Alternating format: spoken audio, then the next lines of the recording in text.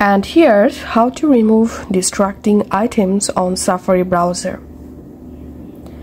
First of all, go ahead and open your Safari and go to the website.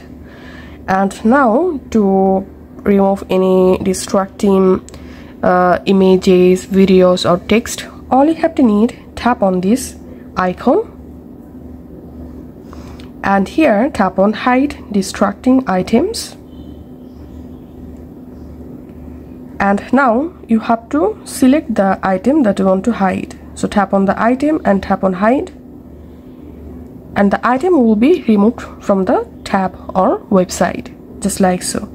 Now tap on done, and now I'm going to scrolling down and let's hide these image section, for example. So I'm again tapping on this icon, tapping on hide distracting items and selecting the item, hide, and that's it. Now to again unhide any item, tap on this icon again, and this time tap on show hidden items.